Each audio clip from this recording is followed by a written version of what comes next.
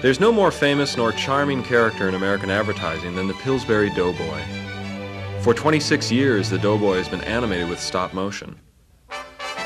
Leo Burnett gave us the challenge every animator loves, to bring the character to life, to perform through the character. For this particular spot, that meant learning the mambo.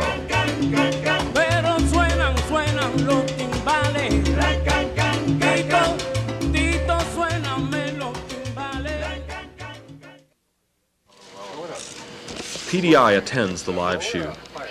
We help the director decide what framing works best for our animation, and we take reference shots and camera notes so we can seamlessly integrate the computer graphics with the live action. Just slightly. Part of an inch bigger. It's maybe like half an inch max bigger. Yeah, besides we can, if he's too big on screen when I make him, I'll just push him back artificially.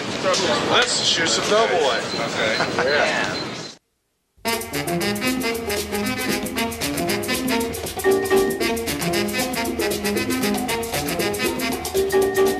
In PDI's character animation group, we design with drawings before moving to the computer.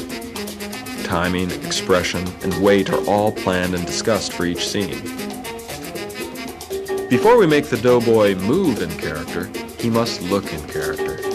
Modeling on the computer is like sculpting.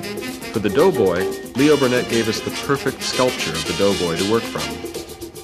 Character animation combines acting, drawing, and filmmaking. With the computer, an animator can change a pose and immediately see the change in motion. We involved Leo Burnett in every step of our process, showing them numerous tests and explaining how we could really make the Doughboy work in this new medium. The Doughboy, his costume, and even the cookie need to look real and part of the live-action scene. Here's the final spot. You could make chocolate chip cookies this way. Or you could make them the easy way with delicious Pillsbury cookies. Then you'd have more time for things like mambo lessons.